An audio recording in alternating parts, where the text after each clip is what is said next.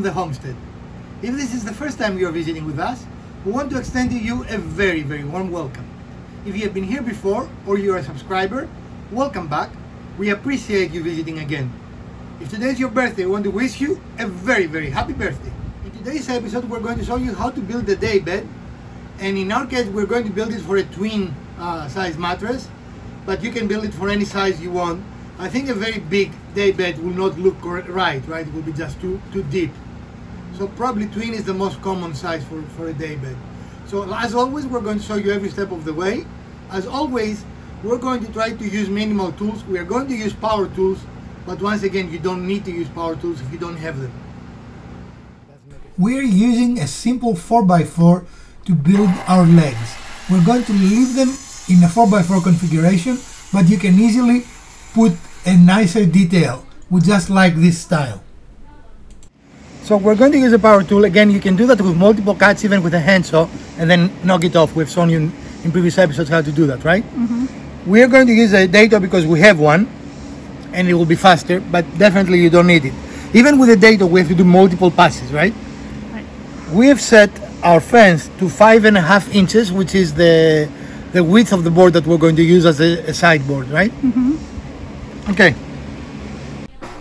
So you can do this cut even without a dado blade. You will just need to make more passes, and actually you can do the same process using a handsaw. Again, you make a lot of passes, and in a handsaw, because you cannot be as accurate, you just use a hammer to break the resulting ears that you're going to create. And it is a fast way to do this without very specialized tools. Again, I'm using here my dado blade because I have it, and as I just put on the screen, a sled will be the ideal tool to use here to make this cut more enjoyable and safer.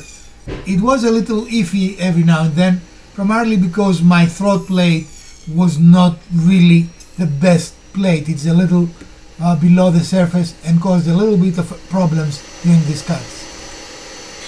Here it becomes obvious why a sled will help. You can see that I slightly tilt the piece and it gives me a little uneven finish, which of course I'm going to finish up with a little bit of sanding later on, but the sled will make it perfect. Okay. And now we're going to do it on one other side too. You have a preference? During this step, you can remove any imperfections on your 4x4 by choosing which size you're going to remove using your dado stack or your handsaw. It is a great opportunity to make perfect ends. So that's what you want to remove? No. I was not very happy with these cuts, so in a few moments you're going to see I fix the issue. Whenever you're not happy with something, stop, make an adjustment, so your cuts will be both better in quality and safer. Do not push through a project if things do not feel right or they don't look good to you. So here's the first leg that has been cut, and as you can see, it took quite a bit of the wood away, and so the idea is that the outside board, yep. This isn't the piece we're using, but this is right. how it will fit. And actually it'll be the opposite way, because this will be the outside, right? This will be the inside. So this is the face board. Okay. It's going to come across here, and the other one will overlap it here, like okay. so, and go all the way to the end. Okay. But of course it'll be the full length here. Right. So you'll see a full width of that side board here and an adjoining side here. Okay. Awesome. We found the first cut to be kind of challenging, and we improved because we want to be safe. We attach a little extended fence on our miter.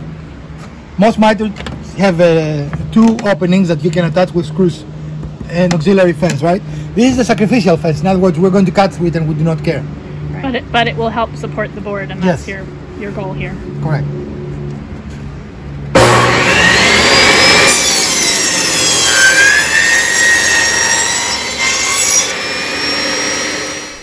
This vastly improved our cuts. Not only it made them safer, but it felt better to do it, and thus it increased the speed that we were working.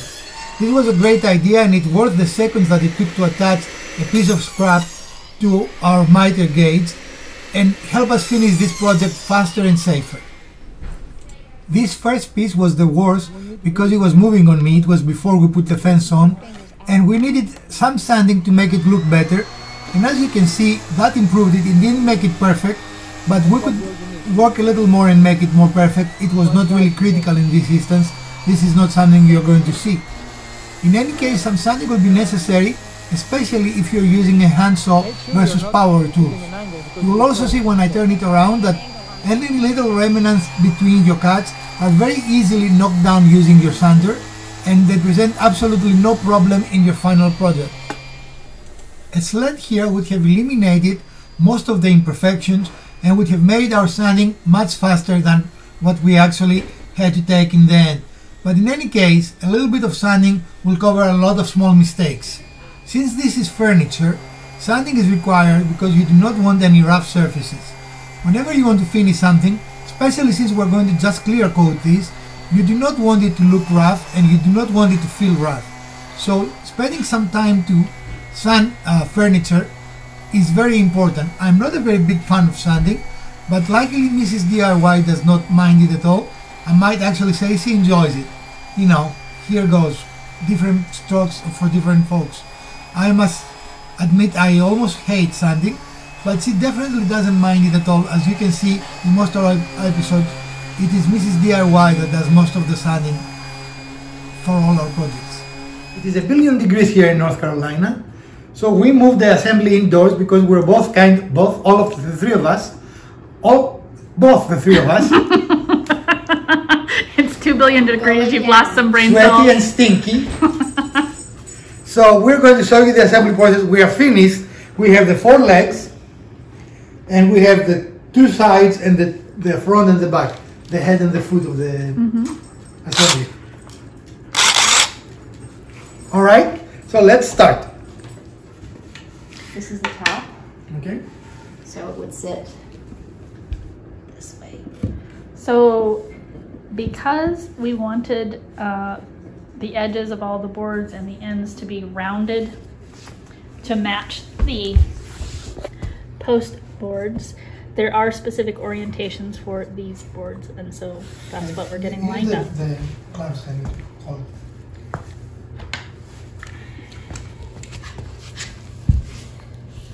We're using our new super duper clamps.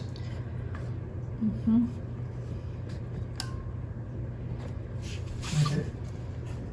It's not quite right. This is a great example of why you need to dry fit things. First, you can check that your design is correct and that your fitment is correct. Always take time to dry fit before you connect pieces. Again, we always do that, and it's a great practice. Now we decided that we are going to use brackets to simplify the assembly and also to allow us to disassemble it if we need to, right? No disassembly. No disassemble. Okay, that looks pretty tight to me. Does it look tight to you too? Okay. Okay. So using the brackets, we're attaching the sides to the front and the back, the head and the feet of the daybed.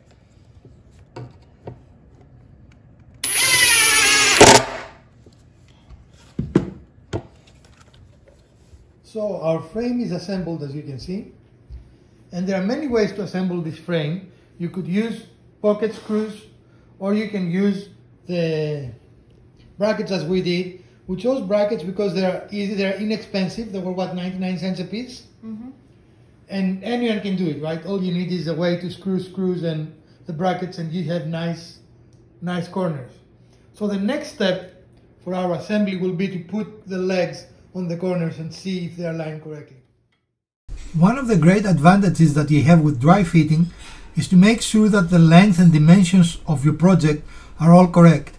During our dry fitting, we found out that our legs were slightly longer than needed to be, so we cut them here to be flush with the sides of the daybed. Again, always try to be proud rather than short when you make your parts, because it is very easy to cut a little bit of a wood off, but much harder to make it longer. So dry fits are great to find any mistakes. So we have now attached the legs to the side supports. We just used a singular screw on either side, and we built it that way so that it can be taken apart for moving if needed. and it's looking pretty good so far, right? Mm-hmm. So we're going to mark the length, so we can count it to length. This would be our ledger boards.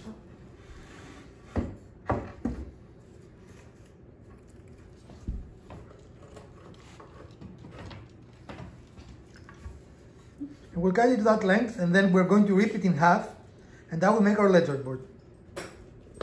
Right? Yep. So we're going to rip a 2x3 that we cut to the correct length in two, and that will give us the two ledger boards. Does that make sense? Mm-hmm. So this is our next step.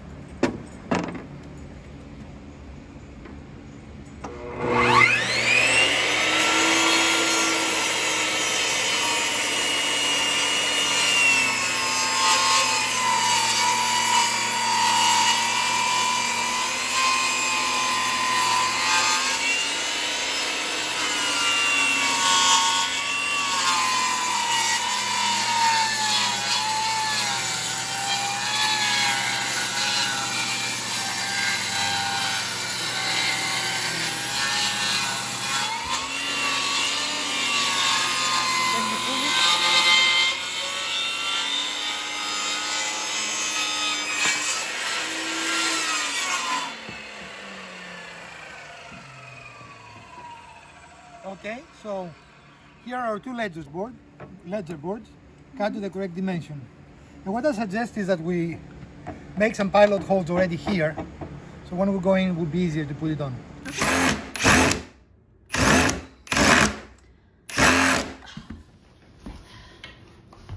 So we're ready to attach our ledger boards, and we use a couple of tricks for that. First, we did pilot holes, and on each end and in the middle, we attach the screws already, which makes it easier for us to attach the ledger board, right?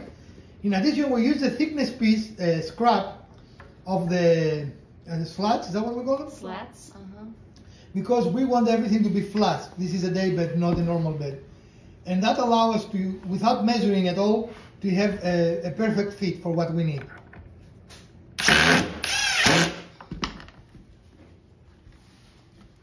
And Elpida is demonstrating her superior skill in using a Ryobi. Having a couple of 2x4s always available is a great idea, as we very often use them to make other pieces of wood that we needed for a project. In this instance, we transform a 2x4 into smaller boards that we use for the slats of the bed because we were too short. So simply by ripping it in half, we were able to avoid another trip to the box store that will add both cost and also time to our project. As you can see, this is a fairly simple process, but needs to be done in most table saws in two cuts, because usually the blade cannot reach all the way to the top of a 2x4. Other than that, it's a pretty straightforward cut and got us out of a bind. So 2x4s are probably the most versatile materials, right? We have made all kinds of different lumber using 2x4s. And this is going to be a couple of more slats because we were short and we didn't want to go to the store. So the 2x4 worked beautifully for that. So here we've set a stop so that we can cut the spacers for in between the slats. And we need 20 of them, correct? Okay.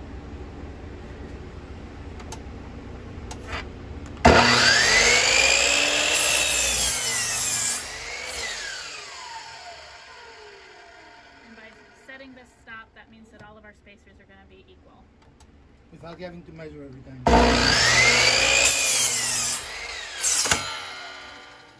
And here we are.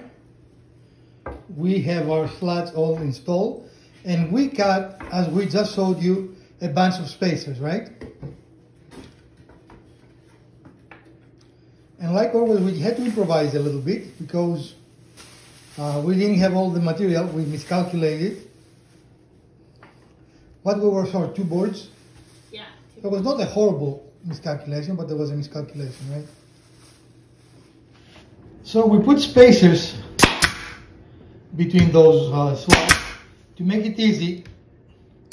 Again, this is designed to be easy to move, right? Disassemble and put away. So the spacers will make it easy for us every time we put it away to put the slats on the same position. And Elpida, what are we using to fix them? What are we using? Brad nailer. Oh, you like this Brad nailer. Usually you use the electric one. I like tools that work. That's what I'll say. We only have tools that work. Yeah. If you do not have a Brad nailer, you can also use a hot glue gun here. There is no structural support. All you need is for those spacers to stay in place. So any way to attach them will work fine. Do not have to worry about it. And as you can see, the daybed is almost ready. We need to, we like the width here, so we'll probably put a clear finish on it, right? I don't know what she's wanting to do. But definitely you can stain it, you can paint it, do whatever you want. Yeah. For this in particular, because it's got some interesting coloring even to it, natural coloring, it might be nice just to clear coat it, but... Yeah, I think that's the plan.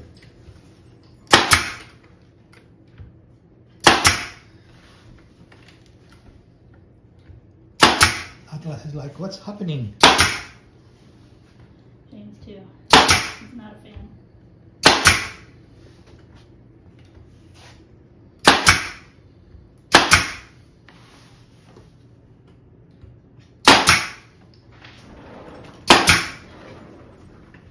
And just in time for the pieces on the top.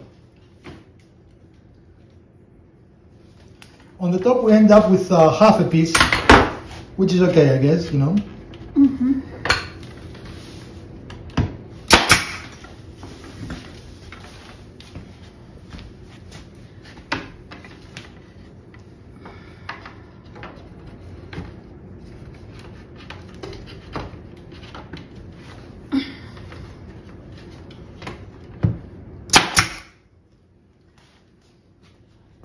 And the next step will be finishing. Are we clear coating it? Mrs. DIY? Yep. Alright, let's take it outside and clear coat.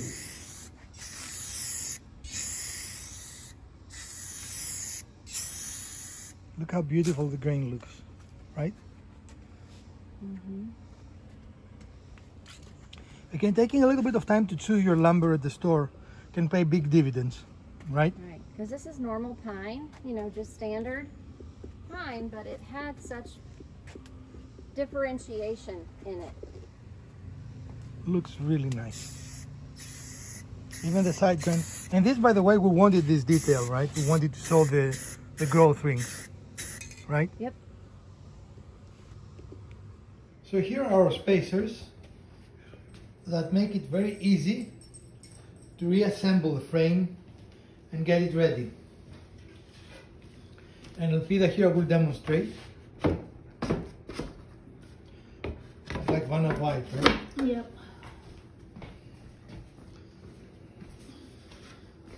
We're not going to take it apart. We don't have a space for it yet, but we don't want to disassemble it right now. But it is not a very lengthy process, wouldn't you agree? Right. Should just be. We designed it to be easy to put together and take apart.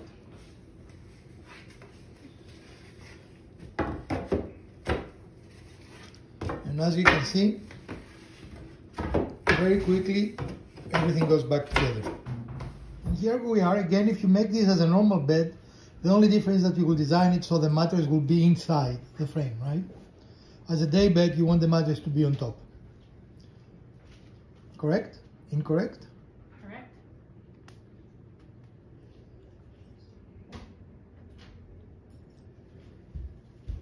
And that's how the cookie crumbles.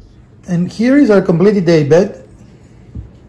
Again, it's designed to be easy to move in and out of a room. We plan to have it as a permanent day bed in our guest room, right? But definitely you can make it as a bed that comes apart easily and gets put back together easily, and have it in storage just when you have company visiting. For us, again, we're going to use it as a day bed, and of course as a sleeping area for when we entertain people overnight. Well, friends, this is a $70 build. The material to build everything that you see here, except of the mattress and of course the bedding, is $70 in wood and screws and studs. You can build it using hand tools. We use our power tools because we have them and we need to finish quickly so we can edit the video and post it for you guys. But there are no difficult cuts here, right? No. It will definitely take some time. The joints for the legs will take some time if you don't have power tools. It took some time even with our power tools, so you know. But you can definitely do it just with a saw. This was not a very complex build. If you take your time selecting the wood so it has some character, as you can see here, if Atlas gets out of the way. We have very nice wood. I think the nice side is the other side actually. But that's all right. Okay. It's got, if you could see it, but you know, there's some interference that we have. But yeah, we have some color on this. Really nice. Four-legged interference. So did we learn anything, ladies? Did we have any challenges with this? I think it was really very straightforward. Yeah, I think so too. You know, we had planned for the dimensions that we wanted, and we purchased the right amount of wood, with one exception. And then 2x4s that we have plenty of came to the rescue. Right. So we were able to utilize a piece of wood that we already had to make make up what we were missing. And also, because it's a daybed, you don't want it to be bigger than a twin, because then it will not look right as a daybed, right? Right. I mean, if you make something bigger, it will be a bed in a bedroom. We are not putting this in a bedroom. That's why we need it to look like a daybed, right? We're going to put it in an office. Right. It's going to be functional as a couch once we get all the right pillows on it. It's going to be functional as a couch, and then can also be our guest sleeping arrangement. Correct. A dual purpose. Dual purpose. Excellent. This is our episode for today, and as you can see, we have a nice functional daybed. And we've shown you everything that you needed to see. We show you tips and tricks like we always do. And we hope you did enjoy this episode. If you did, please give us a thumbs up. If you didn't, hit the other button twice. Share, like, subscribe. Let us know what else you might want to watch in future episodes of the Urban Homesteading channel. From Professor DIY and Mrs. DIY and Elpida, stay safe, friends.